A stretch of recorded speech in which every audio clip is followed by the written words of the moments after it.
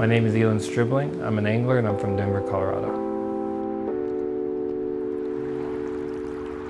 I feel very lucky to be able to fish in Denver. I don't do it for a check, I don't do it for people or anything. I just do it because I genuinely love it and I love sharing it with people. Most people fish the South Platte specifically through Denver for carp, and then there are rainbow trout in there. A couple of small sections are smallmouth bass, so those are just a couple different species that you can catch or target on the Platte.